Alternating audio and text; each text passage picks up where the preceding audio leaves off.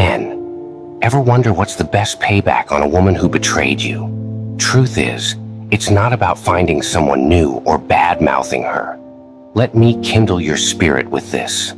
The real way to win is by mastering your own game. Here's how to do it in 3 powerful steps.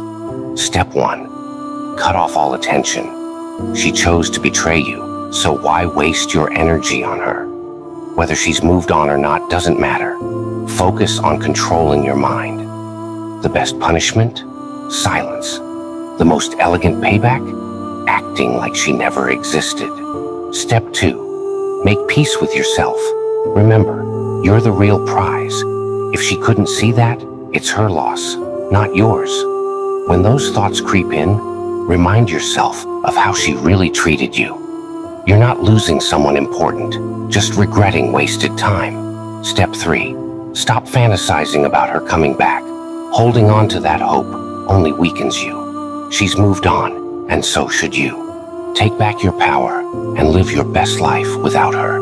If this hits home, drop a comment and follow Kindle Your Spirit for more real talk.